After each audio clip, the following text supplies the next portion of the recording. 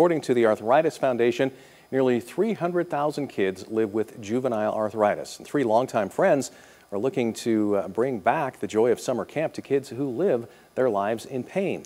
And they're making their mark to help raise awareness.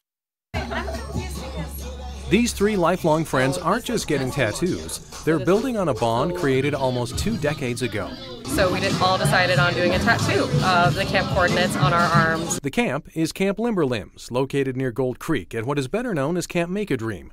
Up until last year, the camp served as a September haven for children with arthritis and other rheumatic diseases that rob kids of a normal childhood. There were times where I was bedridden and I couldn't even go outside and play basketball with my friends like I wanted to. There's not a lot of people who can know what it feels like to go through arthritis and go through treatments, to have prednisone, methotrexate, chemotherapy, and this amazing group of people all could understand and relate in some way because they all went through treatments at a different point in their lives. The camp was closed last year due to a lack of funding from the Arthritis Foundation.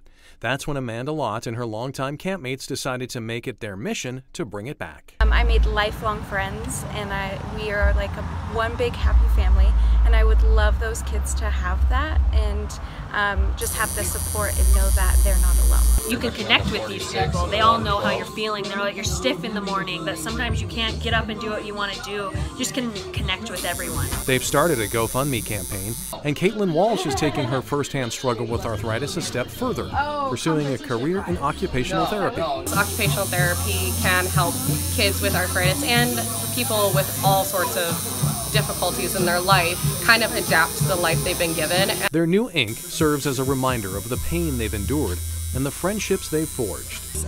They've been my best friends since we started this camp, and we're going on 20 years of knowing each other, so I wouldn't want to do it with anybody else.